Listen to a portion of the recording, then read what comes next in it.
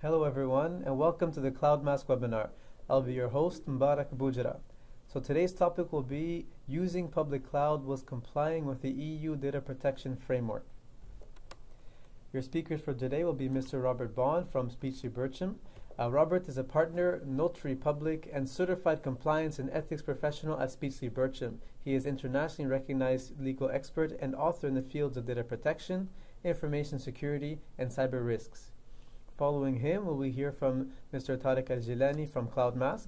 Tarek is Chief Technology Officer of CloudMask. He is a worldwide information security subject matter expert with more than 20 years of industry experience. Just to give a brief agenda of what we'll hear about today. So Mr. Robert will talk about data protection laws as it applies to the US, the EU, and Asia. Following that, Mr. Tarek will talk to us about cloud challenges and some solutions. After all of that, we'll have a short Q&A, and just to remind you, anytime during the presentation, you can write down questions on the side and we will address them at the end. So, Robert, if you wish, please start anytime. Thank you very much indeed, and I appreciate being on this webinar today. What I'm going to do in the next 20 minutes is to take you through the legal and regulatory issues of using public cloud whilst complying with the EU data protection framework.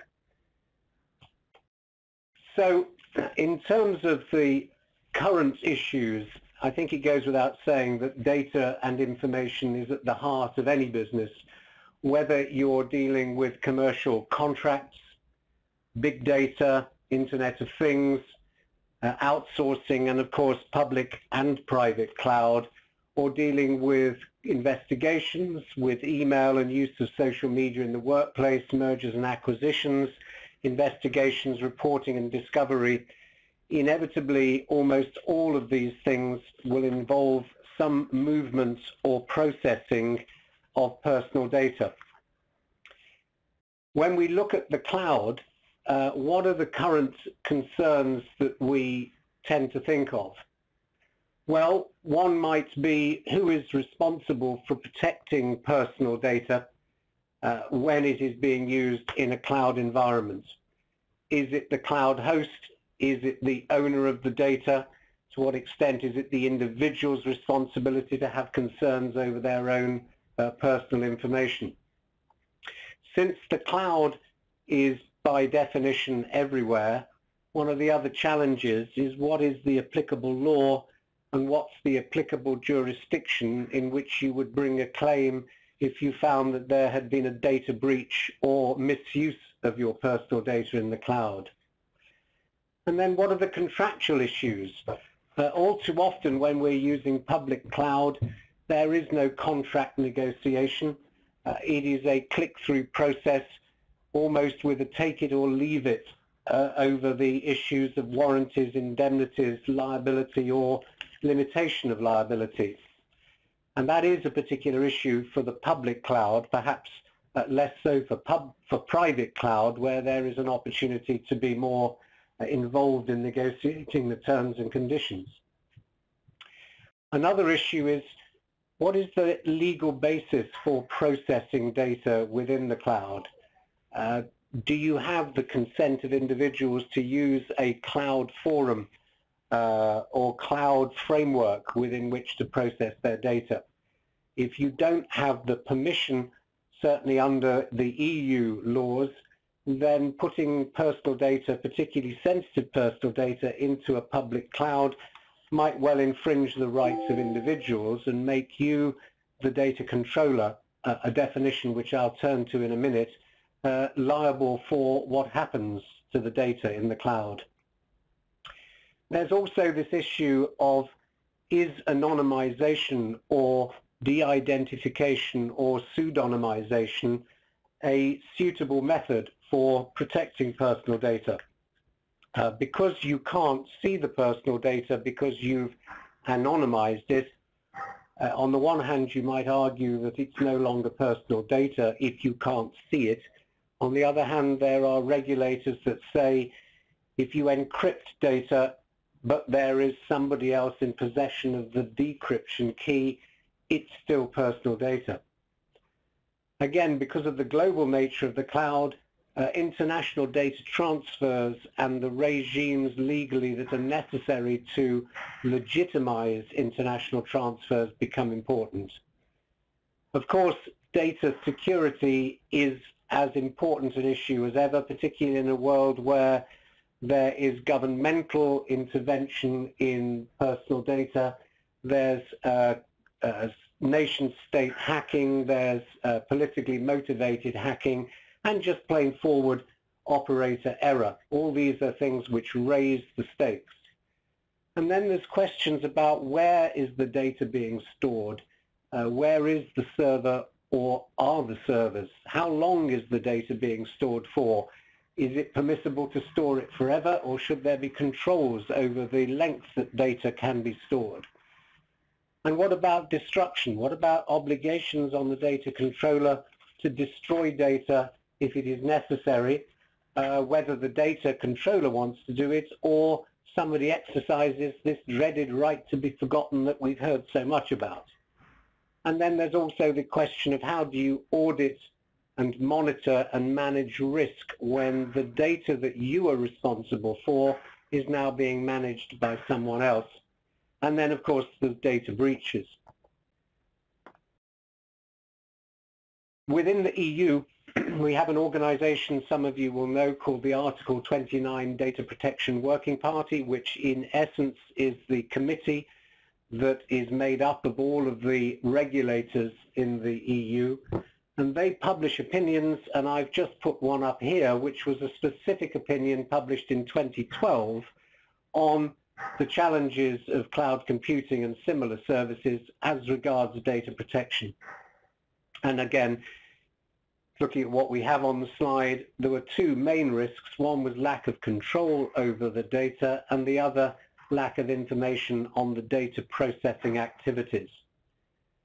There's also within this opinion some very useful guidance on what are the duties and responsibility of cloud clients as data controllers and cloud providers as data processors, a definition I'll talk about again in a minute, and also subcontractors.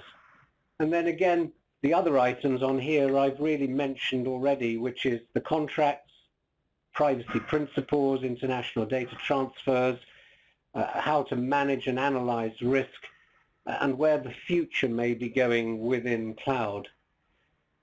I've been particularly asked to talk about the new regulation that is coming down the tracks in the EU, which again ups the ante for data controllers to manage personal data in the cloud.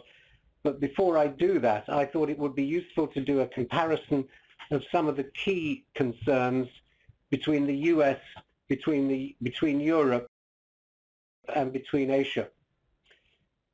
So by way of reminder, in the US, there is no one law. There are 20 sector-specific laws and many, many state laws, and I've given some examples. Compare that with Europe, and you have a data protection directive at the moment, which is interpreted by 28 member states in 28 different ways, and I've just given 3 examples of the names of the law in Germany and the UK and Italy. And then in Asia, there is an increasing amount of data protection law, loosely based on the European directive, partly because if you look at Malaysia and Singapore, they were both at one point British occupied, and therefore there's a big UK influence. If you look at Vietnam, there is a major French influence, and perhaps the most draconian one is South Korea's data protection law, about which there's almost an entire webinar in its own right. For the purposes of the risks in public cloud, let's look at the comparisons between security and breach notifications, where in the US there is a history of major investigations and fines around data breaches. HIPAA for the health sector has particularly detailed regimes and regulations, and breach notifications are a major issue for businesses that are managing personal identifiable information in the US. Compare that to Europe, and whilst we have laws which say we need security, both technical and organizational, there is no mandatory data breach notification requirement except in the telecoms sector, but that of course is about to change. Asia is catching up, although again there are provisions in South Korea, and we are seeing enforcements for non-compliance in Singapore even within the last few months. And Malaysia's law carries not only enforcement and fines, but also prison sentences for directors and officers who have failed to manage personal information. In terms of the enforcement regime, the FTC, the Federal Trade Commission, has perhaps got the reputation of being the biggest enforcer, and so an example is the $22.5 million penalty against Google. Compare that with the EU.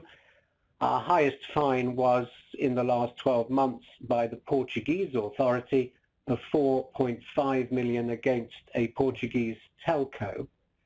As yet in Asia we haven't seen significant fines, but as I say, prison sentences does get the board's attention.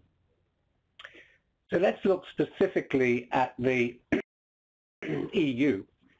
There are 8 principles in the EU, of which I have put 4 here, and I briefly mentioned one of them, data retention. We can't keep data in Europe longer than is necessary.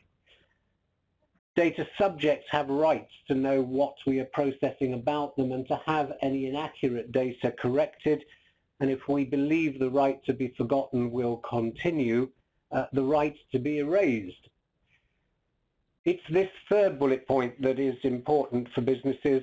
If you are caught by the European law as a data controller, you have to have technical and organizational measures in place appropriate to the sensitivity of the personal data that you're processing. And in addition, you need training. Failure to show the regulator when things go wrong that you have trained your staff and indeed done due diligence on your third-party cloud providers ups the ante and the fines when things go wrong. And then that fourth bullet point I've mentioned before is the restriction on transferring personal data outside the EU, or the European Economic Area to be exact, which of course happens almost inevitably once you use a public cloud, because there's inevitably some form of global transfer. So what's coming down the track? Well, we've got this new regulation which is currently being debated in the European Parliament and the Council of Ministers and the European Commission, which is a regulation and will replace the directive, and being a regulation will be immediately applicable in every member state without local law needing to be enacted. When? Well, we think we shall see some detailed wording by the end of this year, but probably not a final enforcement of the law until 2017. I said I would mention some definitions. Perhaps these should have been at the beginning, but let's do them here. When we talk about processing personal data in the EU, we mean virtually every adjective you can think of to describe doing something with somebody's personal information. And currently it's the data controller that is directly liable for compliance and non-compliance, whereas in fact the data processor, in other words the cloud provider, isn't necessarily caught by the law, because at the moment the law does not apply to a data processor. And that means right now data controllers really need to focus on their relationship with third parties, particularly cloud providers. And so I've just put here, and I won't go through this in detail, some of the things you need to think about whether you're a data controller or a data processor and or a data processor. And perhaps the most important for me when we're advising controllers on using cloud is doing due diligence on the cloud provider. What are their information security standards? How do they manage personal data? How do they stop you, the data controller, being caught by their breach. In this new brave world, the new framework in the EU, most businesses are going to have a compulsory or mandatory data protection officer who's going to have to be appropriately qualified and trained, and who has the task of monitoring compliance, conducting the audits, reporting data breaches. And there is a catch for businesses that have to appoint a data protection officer. They are protected employees and can't be dismissed for convenience, but they're also your internal whistleblower, because it's they who report the business to the regulator when there is non-compliance, not just when there's a data breach. I wanted to just talk about these phrases, anonymization and pseudonymization. Our Information Commissioner's Office says that anonymization is the process of turning data into a form which does not identify individuals, and where re-identification is not likely to take place. And it's a good company that can be sure that anonymization truly does not achieve re-identification. Pseudonymization, from the word pseudonym, allows the removal of an association with the data subject, and it differs from anonymization in that it allows data to be linked to the same person across multiple data records or information systems without revealing the identity of the person. It's particularly used in the health sector, hence I have quoted the international standard from the for health informatics, which contains that definition of pseudonymization. And then de-identification and key coding. De-identification refers to scrubbing the identifiable elements of personal data, making it safe in privacy terms whilst attempting to retain its commercial and scientific value, particularly useful in big data and big analytics. The US HIPAA Act defines data as de-identified if it does not identify an individual with respect to which there is no reasonable basis to believe that the information can be used to identify an individual, but is not individually identifiable health information. I've just also put something on there about coded information, and really the purpose for going through these definitions was that one way of avoiding concerns around compliance with data privacy laws is to make sure that personal data is not personal data, and therefore if these techniques can be used through a vendor, then it significantly minimizes your risk. One of the big issues is when there is a data breach in the new framework we anticipate when it comes in 2017.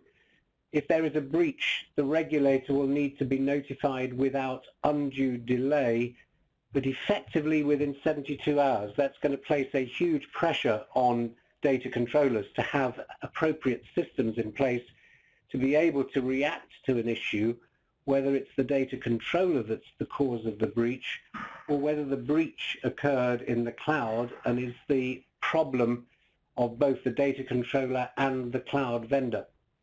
And then individuals, rather like in the US, will need to be notified if there's likely to be significant damage as a result of the breach.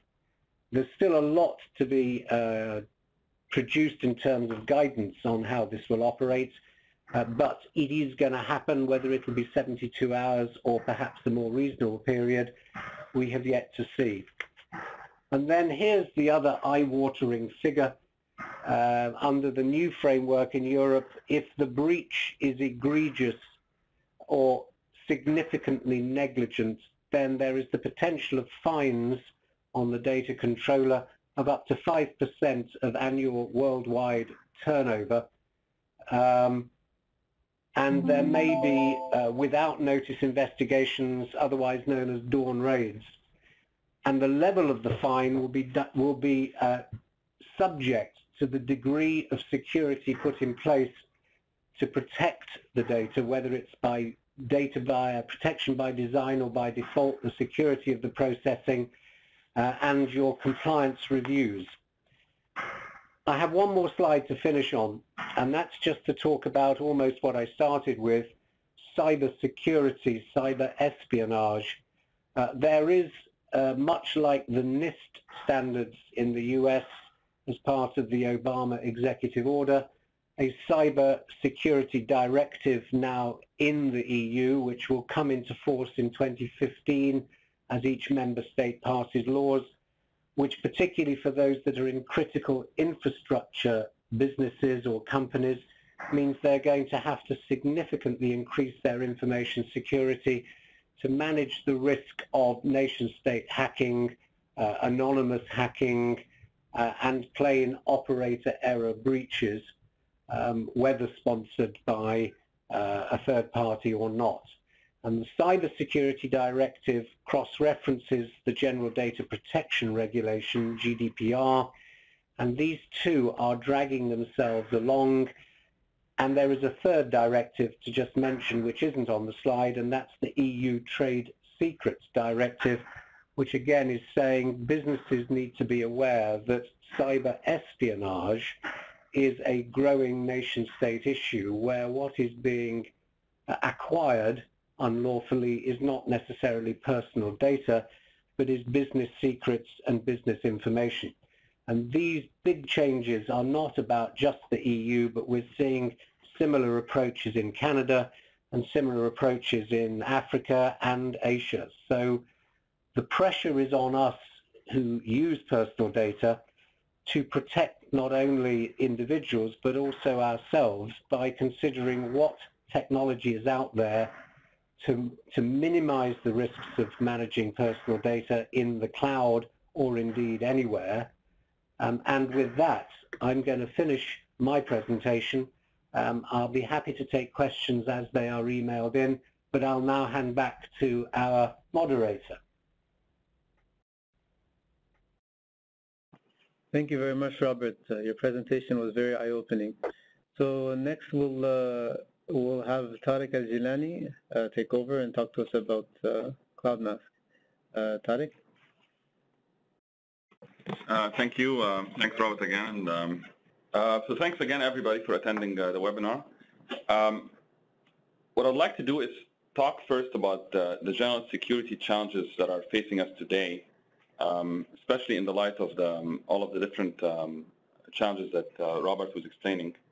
And then we can talk after that about how CloudMask is addressing these challenges. But first, just a quick background about CloudMask.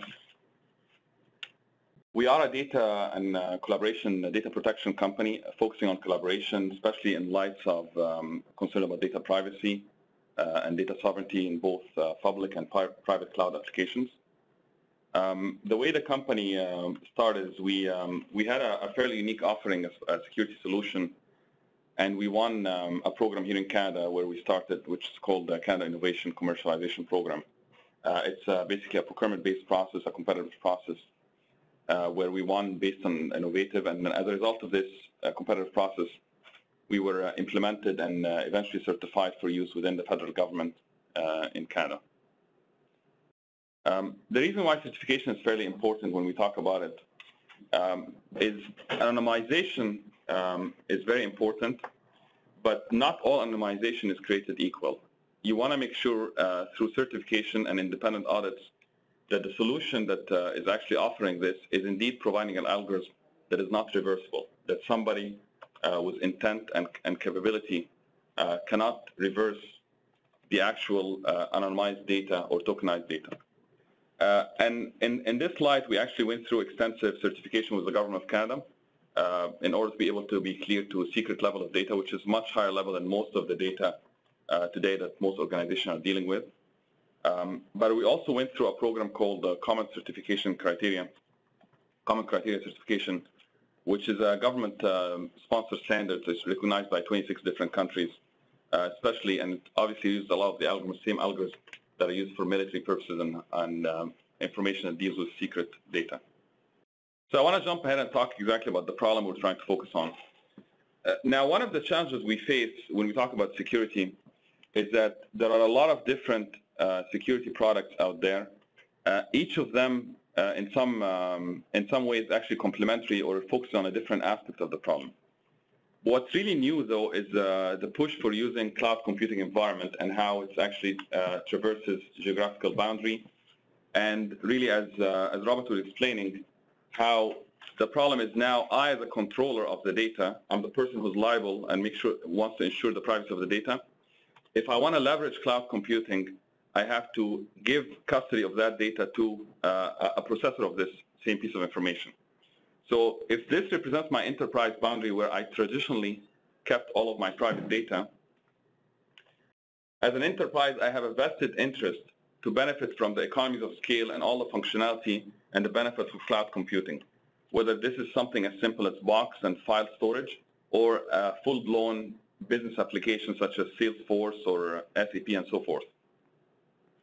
But in the process of doing that, now my data is not just within my own enterprise boundary where I can control and have established the traditional security approach of just protecting build fences around it, but I'm actually sharing it outside with that cloud vendor. And that cloud vendor is in the business of putting the data where it's most economically feasible, where they can make the highest, where they can lower their operational cost to offer better service and increase their margin as well.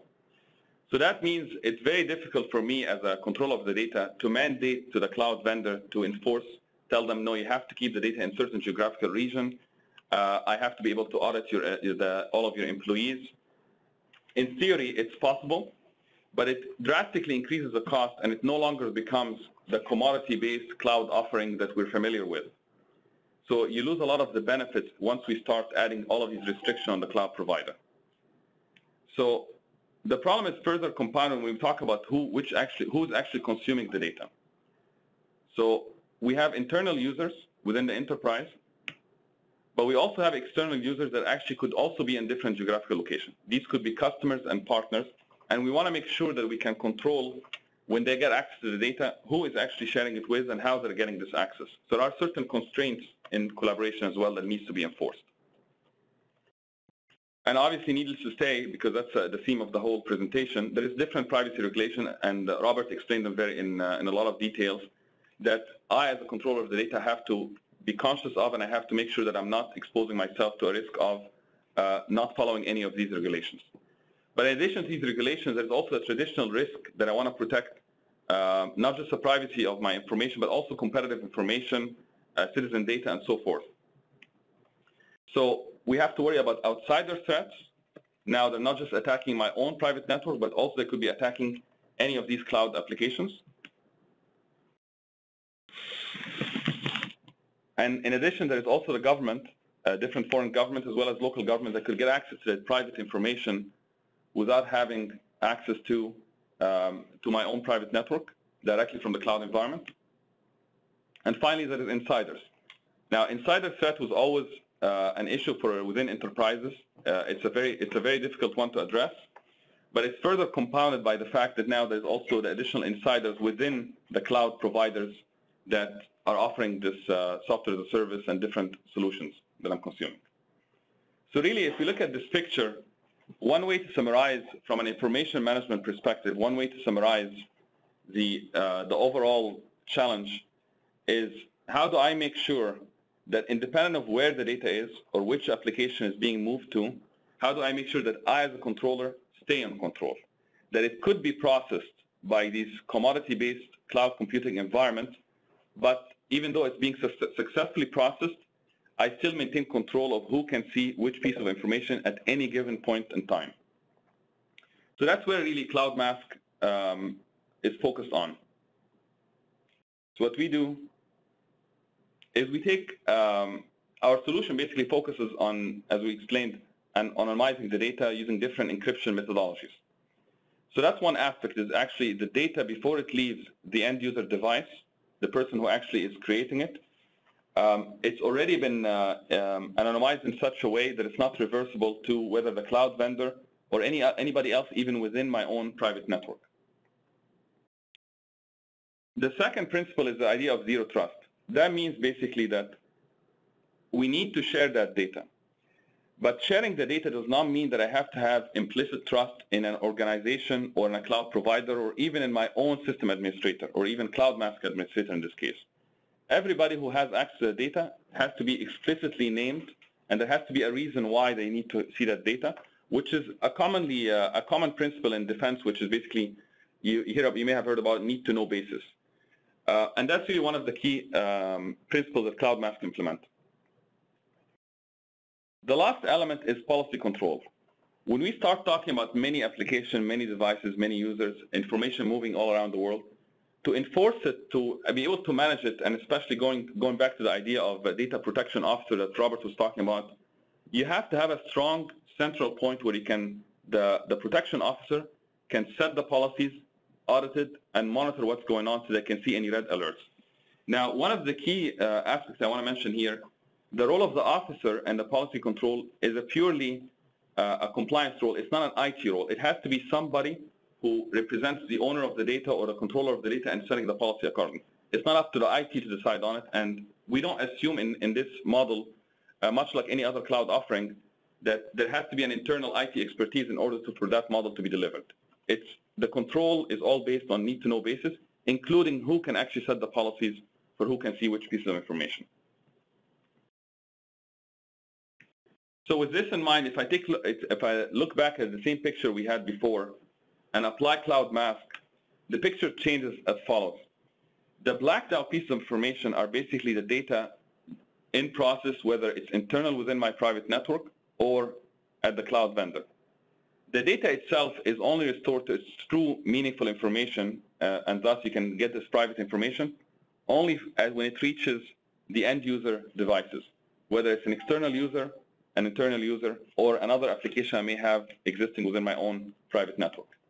So what that means is whether the data, even if the data is breached, whether within my own private network or it's breached within the cloud vendor, either legally or there is a foreign government or a government agency that decided to order the cloud vendor to disclose that information, what they will get this anonymized piece of information instead of its true meaningful information. Another key point here that I would mention, I think I'm going to go ahead and show you a demo so you can actually visualize how this works in real life, is that the concept of anonymization, one of the key aspects of it, it has to be fairly accessible. So that means I have to be able to implement it without asking the cloud vendor to change their application to accommodate me. I also got to be able to implement it as I move from one application to another. And it has to be independent of which network I'm connected to, because most people, when they collaborate across the globe, and they're not constricted to one network they may believe it's more secure than another. So with this, I'm going to go ahead and show you a demo, and then we can go back and discuss a little bit more information. So what you should be able to see my browser right now. What I have here is I'm a normal user using a regular browser, and I'm using this browser has my CloudMask credential, the engine that performs the anonymization and encryption and checks my identity and so forth. Now keep in mind, I'm going to use as an example Salesforce as an example business application. The way I'm using Salesforce when I loaded it, I'm using it just like anybody else. Salesforce is not aware that I, as Tarek, has anything special happening. I can use the system as usual. I can open that record as usual. So this is a list of accounts. I have the account name, account number, so forth. So it looks a normal Salesforce site, and there's nothing really special except I have a browser. I'm connected to a standard Salesforce application. But look what happens if I take the same exact URL and go to another browser. So now I'm going outside of the CloudMask credentials that I have, and I try to load that same page. So I'm going to log into Salesforce as usual.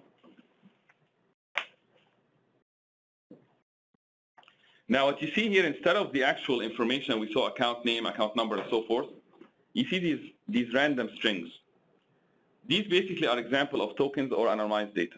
And they're done in such a way that every time I type the same word, it comes up to a different random string, so that somebody who has access to my full information within Salesforce would not be able to reverse it back to its true meaningful information. The same is true, and you see it respects different formats, whether it's a URL, email, and so on. But it also applies it for attachments. So if I scroll down here, you see a list of attachments also been encrypted. Now, if I go back to my normal site that has CloudMask in it and scroll down, This is the same list of files. If I open that file here, it'll ask me to open it and save it as usual. So it works properly as usual. The difference is if I go back to outside of my CloudMask credentials and try to open that same URL, it tells me failed to load the PDF. Now, this is what somebody inside Salesforce will be able to see is all these tokens and encrypted payloads. Even if somebody was to inspect the data in process within Salesforce servers and infrastructure, that's all they would see. And that's because the data has already been anonymized and encrypted before it leaves the memory space of my browser. Now, the policies are what tells me who I'm sharing with and who I'm authorized to share with. So I'm not the only one who can actually see this record. Based on the policy that's defined by the data protection officer, when I create a record here, there's a list of recipients that are explicitly named that do have access information because they have a need-to-know basis, and it follows the zero trust model we were talking about earlier. Now, one of the common questions we get is what happens if you're randomly tokenizing everything and anonymizing the data? How would you use things like searching, reporting, and so on? So one unique feature we did in CloudMask as well is we actually have our own secure search functionality. So if I click search and type the word hydro here, you see that it comes back as usual and it's finding all the matches. And it's finding these matches even though the word hydro itself has different random tokens every time it occurs. If I click this one, for example, and show you the view hierarchy, right?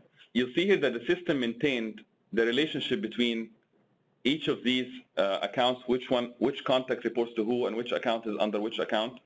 And that's an example of another challenge with encryption, is you have to do it in such a way that it has to be selective to maintain the functionality of the system. So what CloudMask does is actually intelligent. We have our own patent algorithm that basically can identify which piece of information is truly private that has to be protected, and what other piece of information or just data that has to be left alone for the function, for the application to function as usual without disclosing any private information. If I take that same URL just to highlight this and go back here, you see here the word hydro occurs in all of these, but each one of them has a different random string. So every time you're typing the same word, that's what makes the algorithm much stronger, and that's how we're able to achieve the certification that we mentioned earlier. Now, another example, I'm going to go quickly here is reporting.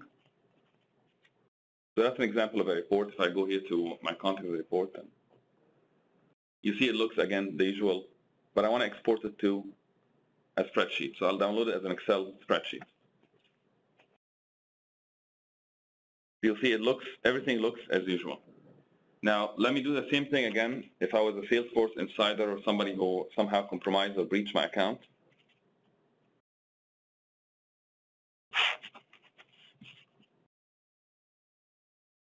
See, the first thing you see that all of this information is still tokenized. If I export the details here to the spreadsheet,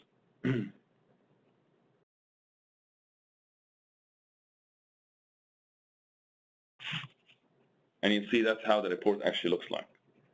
So the system is smart enough to intercept spreadsheets or different integration points if you have your own existing application within your network to resolve the tokens and give you back access to it. Again, based on, need-to-know basis and the fact that I'm a user that's trusted to run this report. The other thing I want to quickly is we're showing Salesforce now, but obviously, as I mentioned, it's not specific to one application. So if I want to go, for example, and do a very simple example where I'm using a commodity, basically email like Outlook.com. As you see, if you may have noticed that it actually resolved the data as I'm loading it. If that's my inbox. If I take that same URL, again, go to my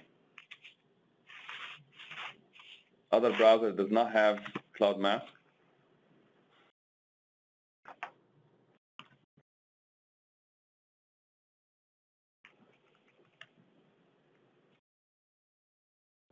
That's how my emails would have looked like if somebody does not have the proper credentials. So if somebody, an insider within Microsoft or a government agent has access to all of Microsoft database, or somebody who breached the network and can see the data in memory, that's what they will see in this scenario.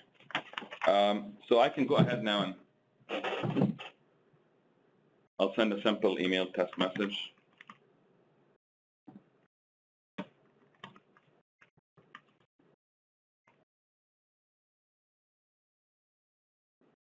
I'll insert the file attachment.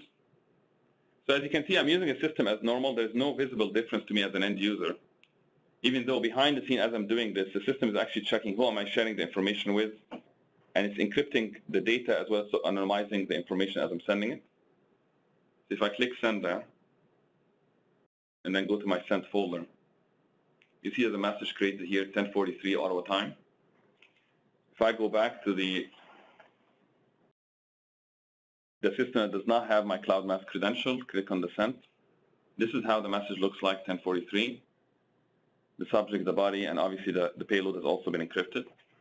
Now, I'll go ahead in the interest of time here, I'll just go ahead and send this message. I already sent it actually, so I'm going to go ahead and go to, just again to highlight, go let's say to Gmail, another commodity-based email, right?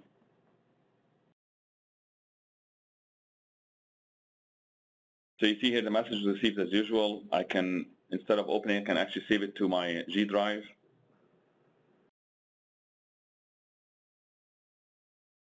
Right, or I can download it, and if I go back here to G drive,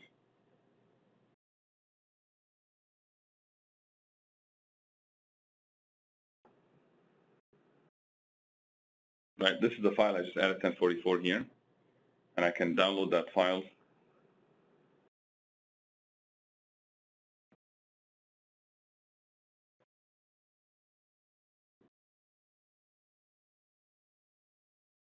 Right, this is the file that we actually uploaded, and if I just for reference, if I go back here, I don't want to take too much time on this demo anymore, but if I go back to the file that we were looking at initially, and I open it, you'll see here that the file name itself has been also encrypted, and if I save it and open it, it will tell me failed to load because the payload itself has also been encrypted. So the key message here is it's not application specific, and it's always based on the end user credential independent of before it leaves the device. Now, I'm sure you may have a few questions about this, but I'll go ahead and talk quickly about a case study, and then we can, I think after that we'll move on to questions. So the example case study here is based on a firm that basically has in the order of 1,000 employees, and they would have the typical scenario where they want to be able to collaborate. They have a mix of cloud applications that they're using, software as a service, it's Box and Office 365 and Salesforce, but they also have internal assets and applications that they want to be able to integrate with. They were worried about two things. How are we able to capitalize the cloud computing environment without compromising our customers' data? But also, how do we protect against even breaches to our own private network as well? So the assumption here is that when we say the hacker is existing and active, is that by protecting the data at its source at the moment of its creation, even if the network is breached or the server is breached, the data itself is still protected. And obviously, as we mentioned earlier, it's very important to be able to have a control point to be able to audit and track what's going on and detect anomalies, especially in the case of your worried also about insiders, not just outsider threats. So as a result of implementing something similar to what we actually demoed, it basically, because of the increased security, they were able to leverage, improve their basically lower their cost because they can leverage commodity-based software as a service. But they also increased productivity and confidence because now the end user felt that the system is more secure and they can leverage for more and more data that, without having to be worried about it. And obviously, the compliance is one of the key aspects there where they improved it, where they were able to meet the compliance requirements. The picture of how this case study looks like is if I have a typical a firm that has these different offices across different continents on the globe. And I also have clients they may be also geographically dispersed. And I want to be able to collaborate with them using software as a service applications such as Google, Dropbox, Salesforce, and the like. And depending on which case is being managed, the actual sharing and permissions are done on folder or file or case basis, basically. So each case has a folder which contains information in it. And the people using that zero trust model or need to know basis, only those authorized to see a given case can see that piece of information, even though they all are sharing the same commodity-based software, software as a service solutions. So whether you have case A or case B, there may be overlaps between them, but ultimately, everybody who's seeing a piece of information within a given case has to have been authorized by a data officer to do so. So that's really the key message here. I think the last slide here is more of a summary of more technical features. We spoke to many of them already. Basically, idea of being user-centric, so everything is based on the end-user need-to-know basis. Application neutral, that's very important because we don't want to go to the cloud vendor and ask them to change their environment to accommodate us. Also, from a control point, there has to be a strong policy management auditing point. And obviously, as part of auditing, we could also integrate with existing advanced security event manager systems that some enterprises already have in place. Finally, the offering itself has two models, on-premise as well as cloud-based. Both of them are certified for the same security level. So that allows smaller offices and to leverage our solution without having to do investments or set up special server deployments and VPNs and the likes. I think with this, I'd like to pass it back to the moderator, and then we can open it for questions. Thank you very much, Tarek. Okay, and now we'll open it up for questions. We have a few questions here that came out of band. So this is a question to both Robert and Tarek. We are a global company that operates in different jurisdictions, and we need to have global collaboration. What are your comments on our situation from both a legal perspective, a policy perspective, and a technology perspective? So I guess I'll start with you, Robert. Can you comment on the question? Yes, of course. When it comes to sort of global collaboration, you need to do some assessment of the countries which you're operating in, where you have legal entities or affiliates or subsidiaries in a country that has a restrictive data privacy law, like, say, the EU, or indeed like Singapore or Malaysia or South Korea, or indeed Canada, or Argentina. You need to be thinking, do we need to put in place some compliance program, appropriate policies and training and contractual solutions to allow us to do what we need to get on and do in business, which is to collaborate and share data, particularly if it's personal data. And usually our approach for multinationals is to look at whether we can put some group sharing agreement in place that will be acceptable to those regulators that need to review it or have it filed with them, and then also to put in place the necessary information security and other policies and procedures to make the contractual solution fully robust. Thank you very much, Robert. Tarek? I think that the question of collaboration is a very important one, and that's one of the key things that we focus on in CloudMask. In my opinion, using ready-made software such as the tools available on the cloud to perform collaboration gives you much better functionality and scalability and other aspects than trying to build it in-house. The challenge has always been, how do you protect the privacy of the information, whether it's customers or even your own internal competitive information. And I think that's really been the primary focus of CloudMask, is to enable you to do that collaboration, meet the compliance requirements, while leveraging commodity-based software through this transparent, intelligent anonymization that we have been referring to. Thank you very much. Tarek, you mentioned... Sorry? It's Robert again. Can I just add something to that? I was thinking that if you have something like CloudMask as a default security solution, it also deals with the operator error that we often get, which is where somebody is sending something sensitive to a colleague within the same office, or indeed another office in another part of the world, auto completes the email address and sends the wrong thing to the wrong person. At least if it's encrypted or anonymized, then there is no breach. But in the real world, at the moment, without that solution, we're finding, once you've sent the wrong information or the right information to the wrong person, it's not like a product recall. You can't get it back. It's gone. Right, and one other thing I want to mention, because I think, Robert, you mentioned in the presentation as well, it's again Tarek, is the idea of being able to destroy the data or the right to forget. So one of the things that also CloudMask can help with is that once the data is all over different, as you collaborate, it's going to go from one application to another. Using the CloudMask policy enforcement, you can with one click disable all access or destroy that data independent of which application it's actually residing in.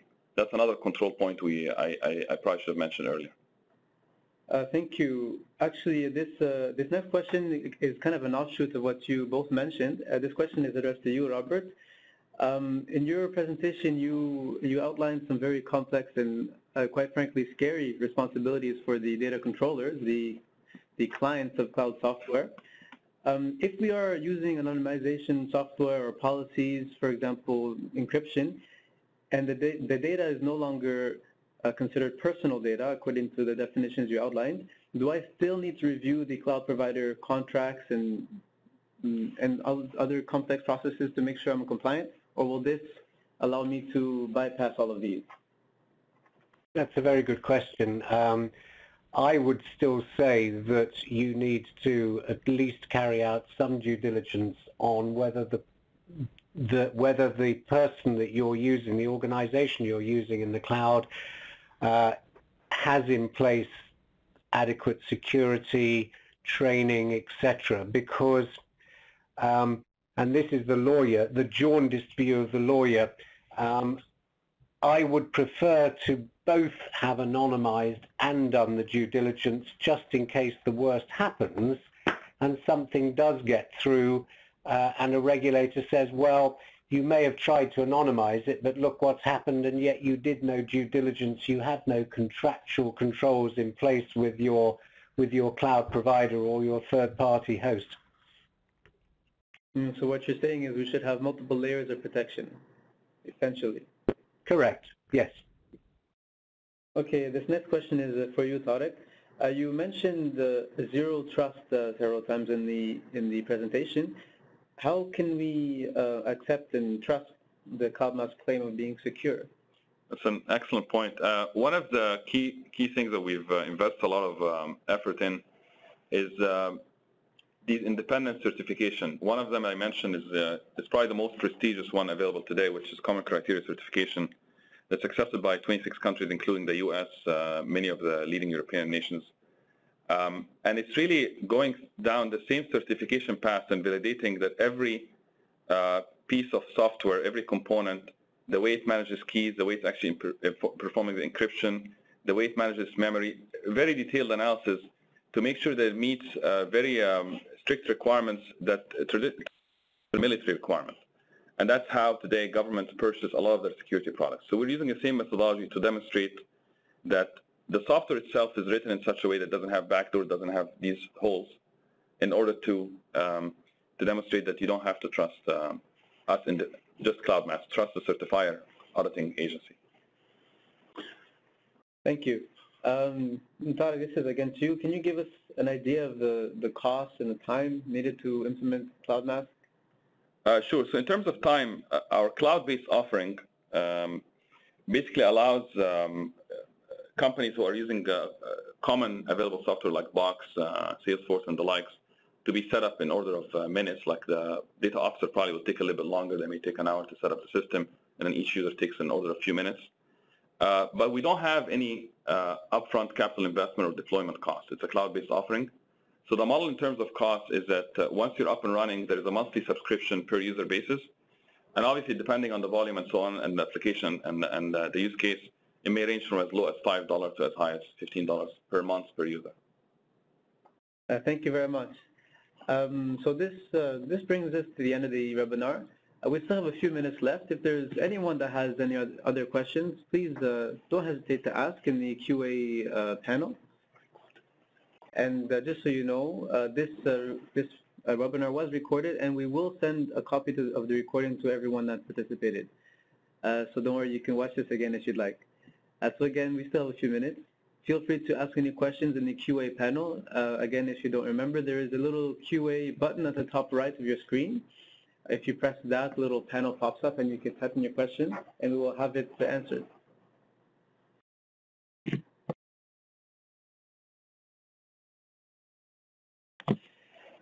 So again, we had another question coming to us out of Van. This one is again for you, Tarek. Right now we don't have any identification system, whether it's by certificates or other identification systems. Will we have to implement something like that, especially for a small shop that doesn't have much IT expertise to use? Not necessarily. So we provide different options. For larger enterprises that do have identity management system, we tend to integrate with these systems. But for a very simple use, for a simple environment, we actually have a built-in, as you enroll users, we create their credentials, their strong credentials and their keys, and it's basically embedded within CloudMask. So that people don't have to invest from an operational perspective to worry about that aspect of identity management. Okay. So that brings us to the end of time. Thank you very much, everyone, for participating. We very much appreciate you guys joining us, and we hope we hear from you guys again. Thank you. Bye-bye.